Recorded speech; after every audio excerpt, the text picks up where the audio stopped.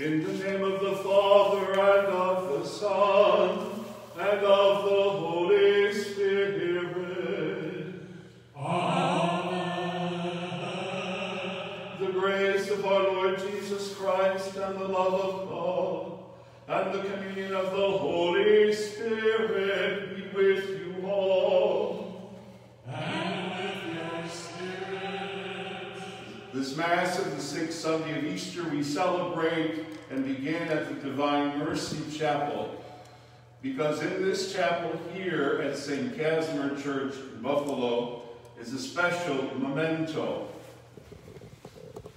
That memento are the vestments worn by St. John Paul during his Mass here in August, two Masses here in August of 1976.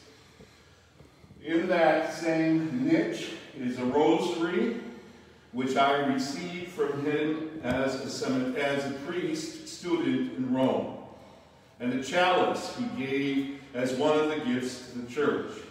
On this Mass, when we celebrate his 100th earthly birthday, we are blessed to be able to have Mass in the same church he celebrated two Masses in 1976. We remember his ministry and his presence.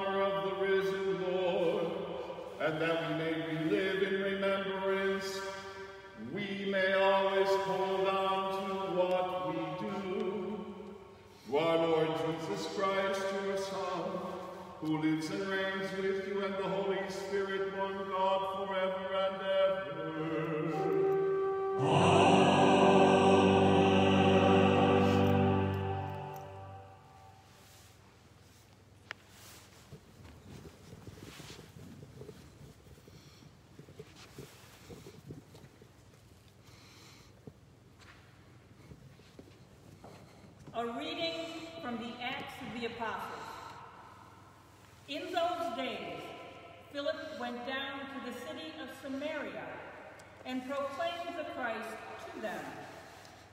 The crowds with one accord listened eagerly to what was said by Philip, hearing and seeing the signs that he did, for unclean spirits, crying with loud shrieks, came out of many who were possessed. And many others who were paralyzed or lame were cured. So there was a great joy in that city. Now when the apostles at Jerusalem heard that Samaria had accepted the word of God, they sent Peter and John to them. The two went down and prayed for them, that they might receive the Holy Spirit. For as yet, the Spirit had not come upon any of them. They had only been baptized in the name of the Lord Jesus. Then Peter and John laid their hands on them, and they received the Holy Spirit. The word of the Lord. Thanks be to God.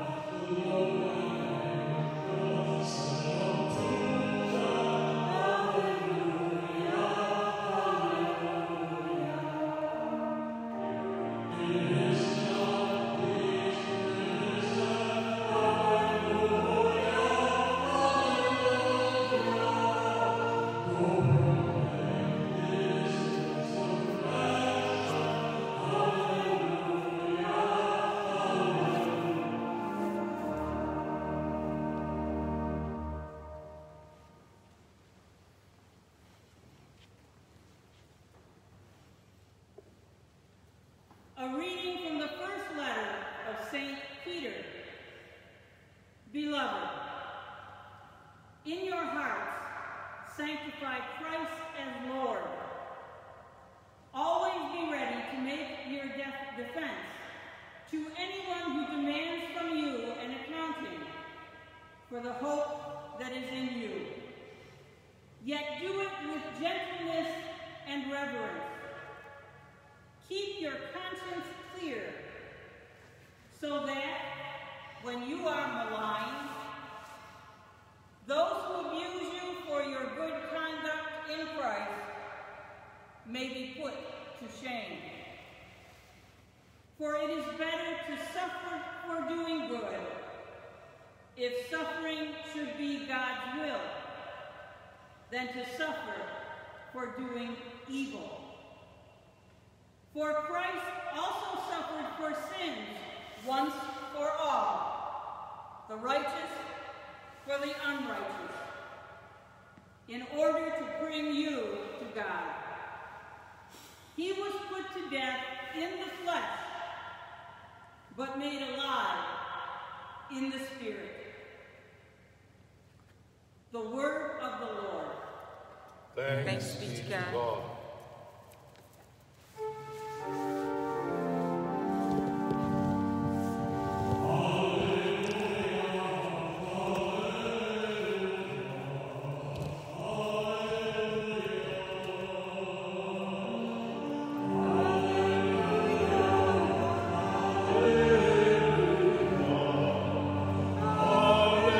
Hallelujah.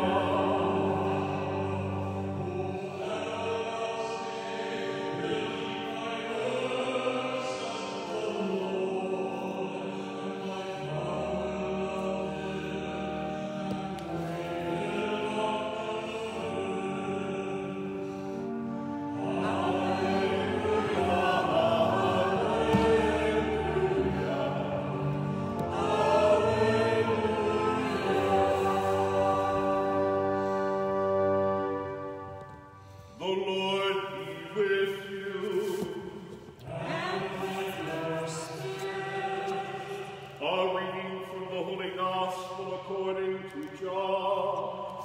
Glory to you, Lord. Jesus said to his disciples, "If you love me, you will keep my commandments. And I will ask the Father, and he will give you another advocate to be with you always, the Spirit of truth, whom the world cannot accept, because it neither sees nor knows him. But you know him, because he remains in you and will be in you. I will not leave you orphans. I will come to you. In a little while the world will no longer see me, but you will see me, because I live and you will live. On that day you will realize that I am in the Father, you are in me, and I in you. Whoever has my commandments and observes them is the one who loves me. And whoever loves me will be loved by my Father, and I will love him and reveal myself to him." The Gospel of the Lord. Praise to you, Lord Jesus Christ.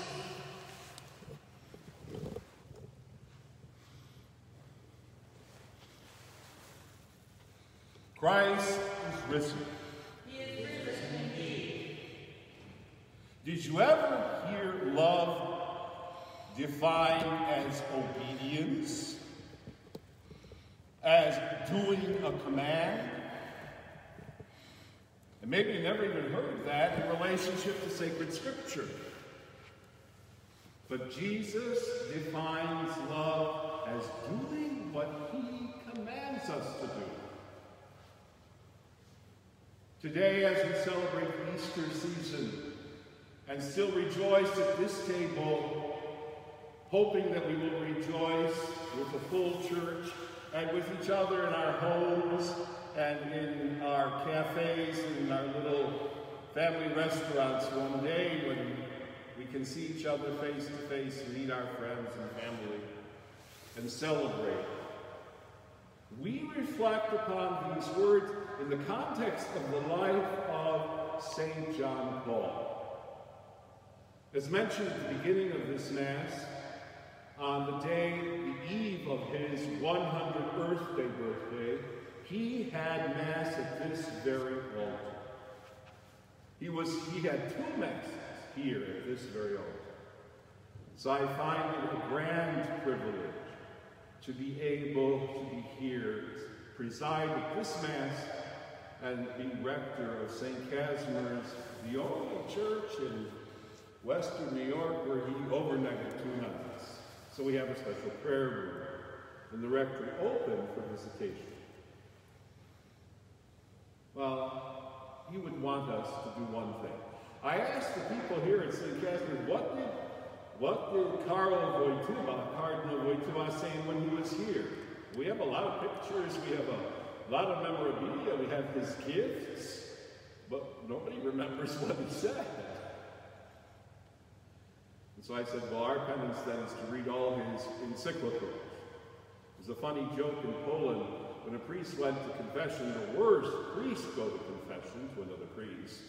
The worst penance you could get is to read St. John Paul's doctoral dissertation, The Action of the Human Being.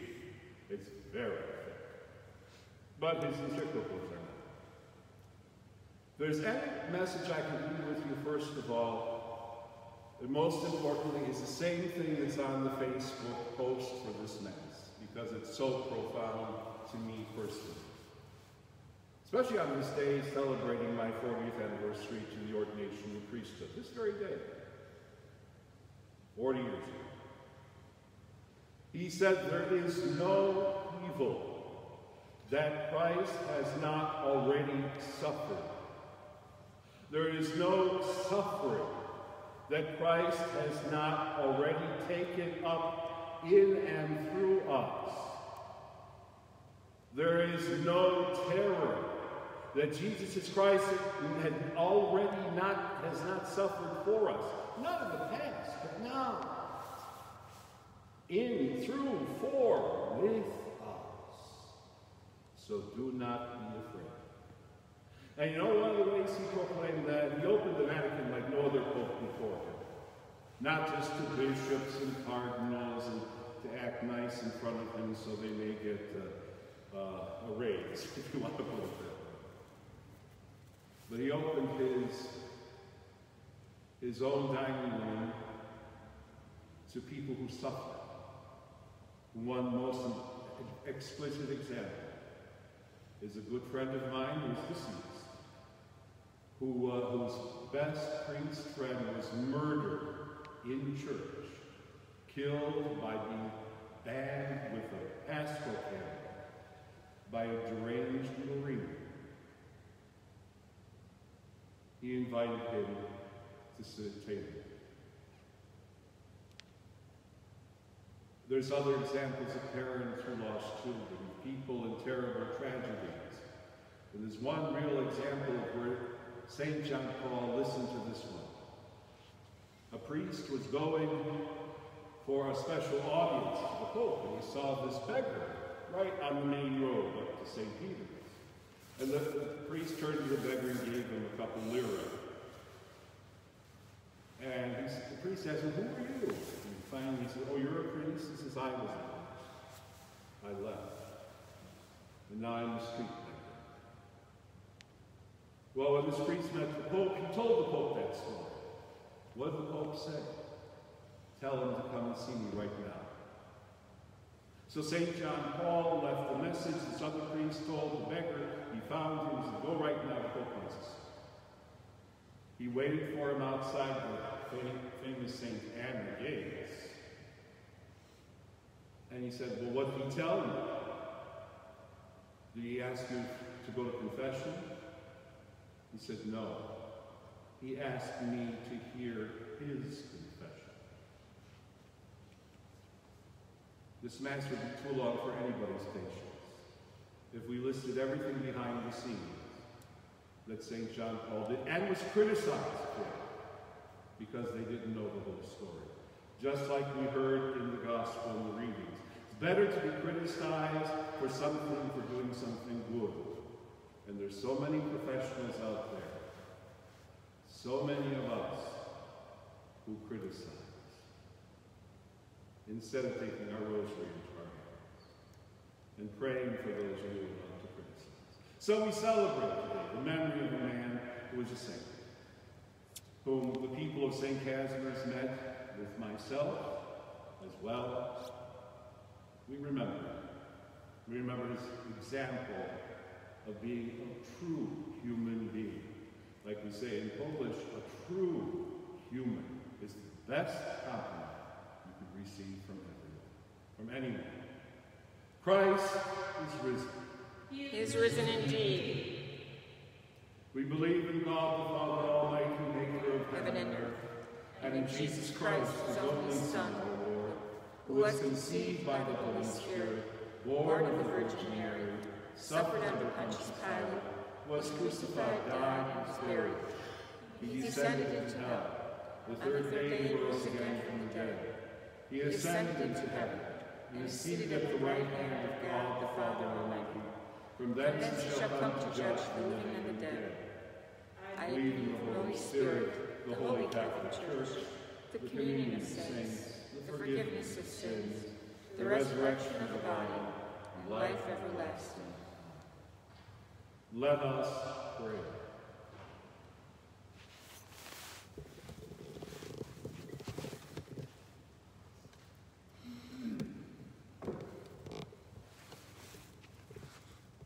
For all the baptized, that we proclaim Christ by the power of the Holy Spirit.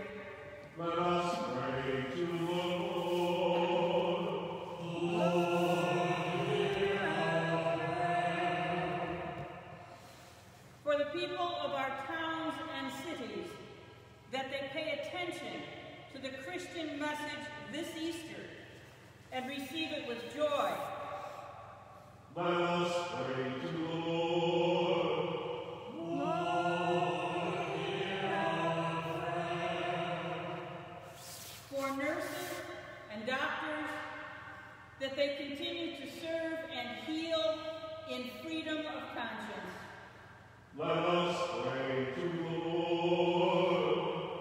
Lord, hear our prayer.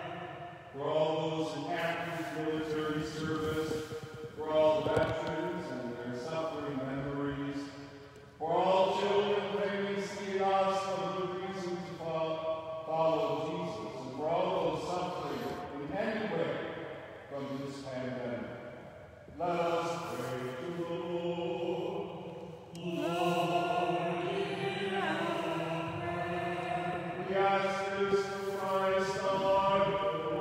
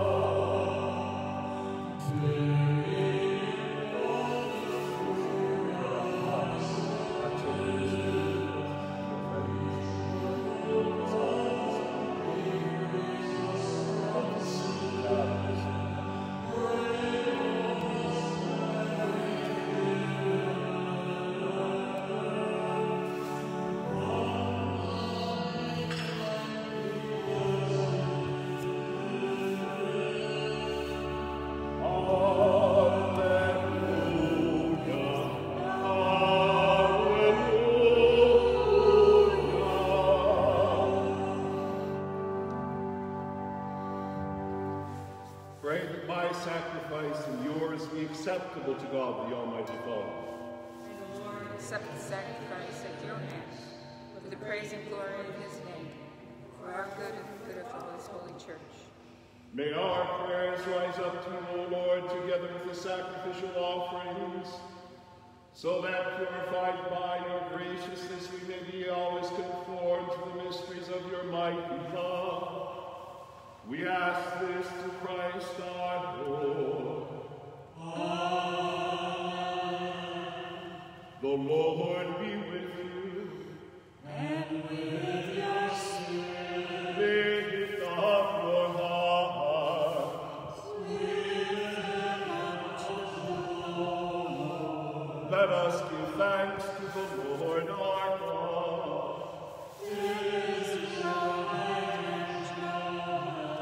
It is truly right and just, our duty and our salvation, at all times to acclaim you, O Lord, but in this time above all to thee, Lord, you yet more gloriously when Christ our Passover has become our sacred feast. For with your order destroyed, a universe cast down is renewed, and integrity of life is restored to us in Christ. Therefore, overcome with paschal joy, every land and every people exalts in your praise, and even the heavenly powers and the saints of heaven, with the angelic host, sing together the unending hymn of your glory as they acclaim.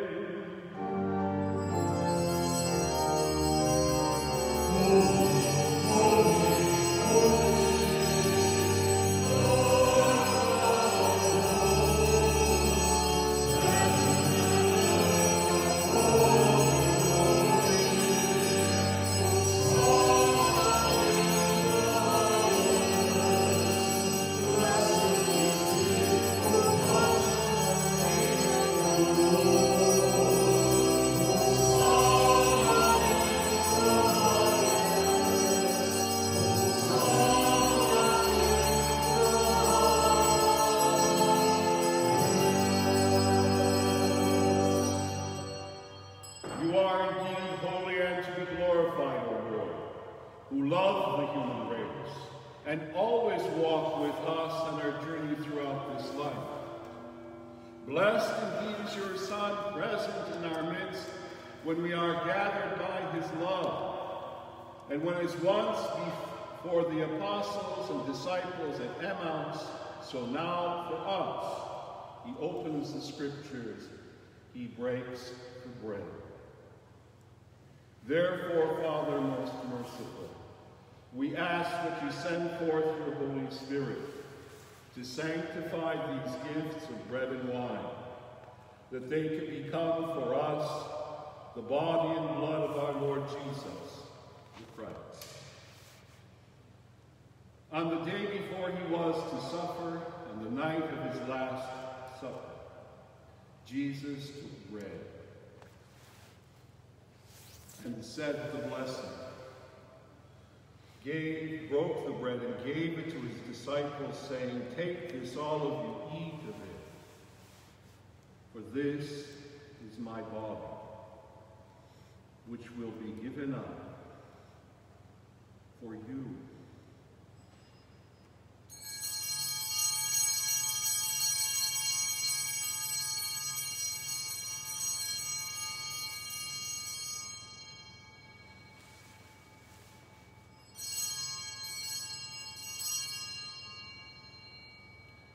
In a similar way, when supper was ended, Jesus took the chalice, gave you thanks, and gave the chalice to his disciples, saying, "Take this, all of you, drink from it.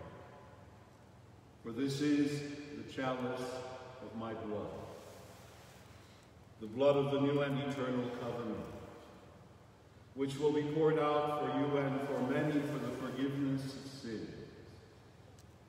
Do this in memory of me."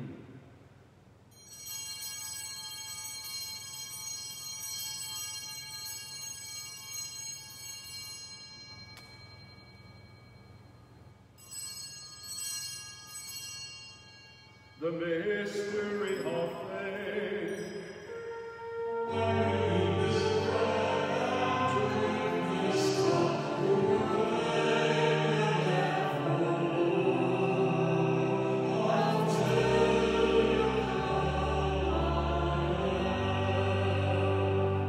Therefore, Holy Father, as we celebrate the memorial of Christ, your Son, our Savior, whom you led to the passion and death of the cross, to the glory of the resurrection, and whom you have seated at your right hand, we proclaim the work of your love until he comes again.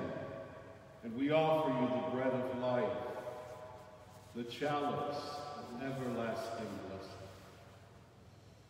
Look with favor on the oblation of your church, in which we show forth the paschal sacrifice of Christ that has been handed unto us. Grant that by the power of the Spirit of your love, we may be counted now and until the day of eternity amongst the members of your Son, in whose body and blood we have holy communion. Lord, renew your church in Buffalo by the light of the gospel. Strengthen the bond of unity between the faithful and the pastors of your people, together with our Pope Francis, the priests and deacons of your church, the whole order of bishops, that in a world torn apart by strife, your people may shine forth as a prophetic sign of unity and concord. Remember our brothers and sisters who have fallen asleep in the peace of your Christ, particularly my parents and godparents, and all the dead whose faith you alone have known. Admit them to rejoice in the light of your face, and in the resurrection give them the fullness of life. Grant also to us, when our earthly pilgrimage is done, that we may come to an eternal dwelling place and live forever in the communion of the Blessed Virgin Mary, Mother of God, Blessed Joseph, her spouse, St Casimir, Prince of the Poor, St John Paul, Pope of the Family, St Maximilian the Poet, Colbert, St. Faustina, St. Teresa of Calcutta, and Louis de Montfort. And all the saints we shall praise and exalt you with the apostles and martyrs through Jesus Christ, your Son. Through him, with him, and in him. O God, Almighty Father, in the unity of the Holy Spirit, all glory and honor is yours forever and ever.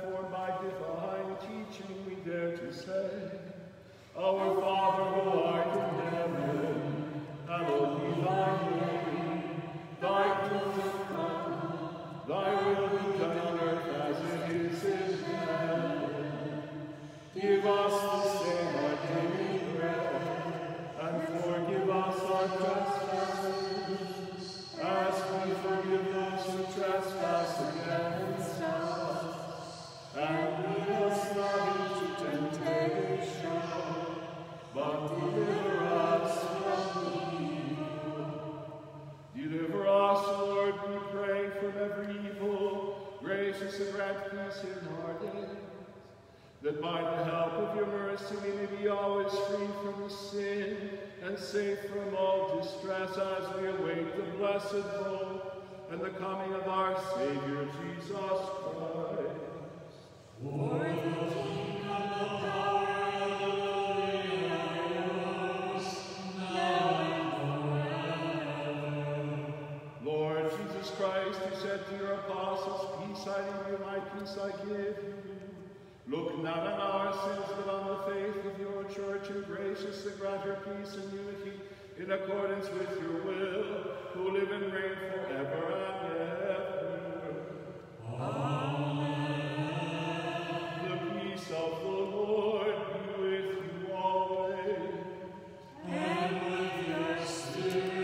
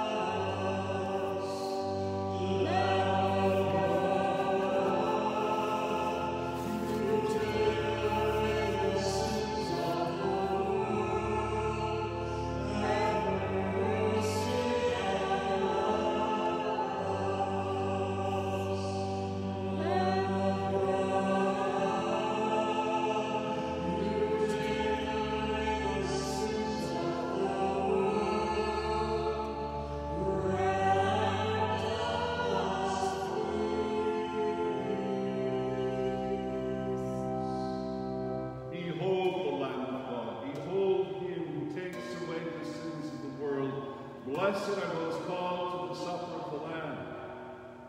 Lord, I am not worthy that you should enter into my roof, but only say the word, and my soul shall be healed.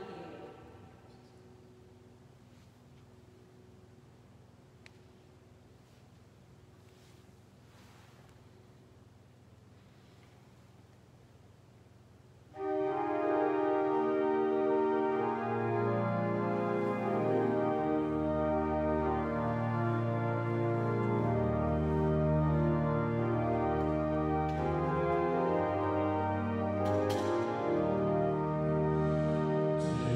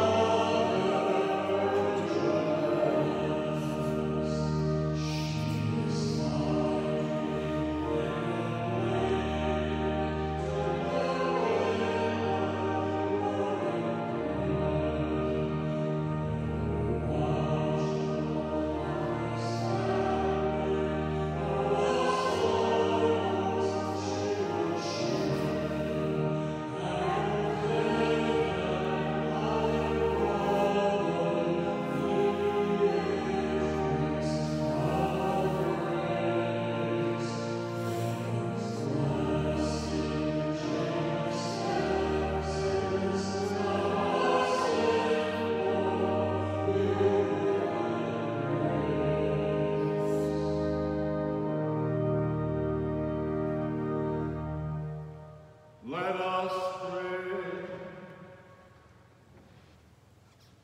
Almighty ever-living God, restore us to eternal life in the resurrection of Christ.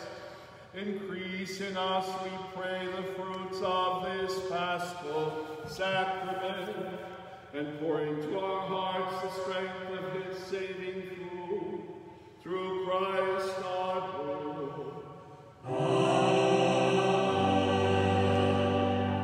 In Pope John Paul, St. John Paul's coat of arms is the cross, and Mary underneath the cross. How wondrous we sang today, our patron saint's favorite hymn, St. Casimir's favorite, and daily, daily sing to Mary, Omne die et Maria, which is how he sang it. We continue to honor Mary during May, and we give thanks to be able to celebrate a Mass of Easter, remembering the ministry and person of St. John Paul, who stood right here. What a privilege it is for us to gather here today at this very altar. I'm sure that he's with us, particularly because we're singing, because he loved to sing. So did our patron, St. Casimir. Maybe now you know where all this music comes from. Thank you to our music director, Dr. Witakowski, and our ministries here, as well as now the technological ministry who makes this Mass possible. The Lord be with you.